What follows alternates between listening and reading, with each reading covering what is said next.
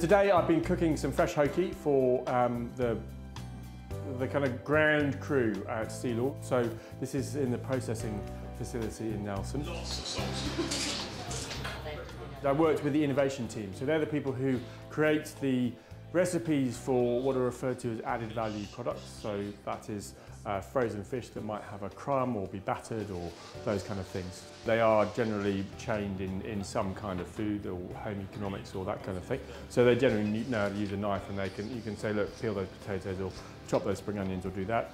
We had Bot, who's one of the fish filleters, so he was prepping some fish. So you know that you're kind of in pretty safe hands. But also I'm kind of generally pretty relaxed, and you just have to kind of go with the flow.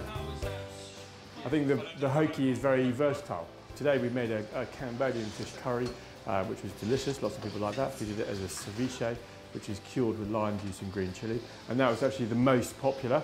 One of the dishes was called a salsa romesco, so that's baked with red peppers and a sauce with nuts and peppers and paprika and things like that. This is a baked fish dish, good for family. It's not a fish pie, it's something else that's a little bit different. And we also did a Chilean fish stew as well. So it's a very broad spectrum, but what's really nice is to cook the fish that they're processing and just to give it a bit of a different angle. We had 40 people for lunch, who were a whole mixture. There were people who work in the factory, there were the head of sustainability for Sealord, there was a number of different people who are involved in the business. Generally people like good food, so if you can give them some good food, they're very appreciative of that, because their Friday lunch would have been a kind of cheese sandwich in the canteen, so they're kind of quite happy that they've had what I've cooked for them.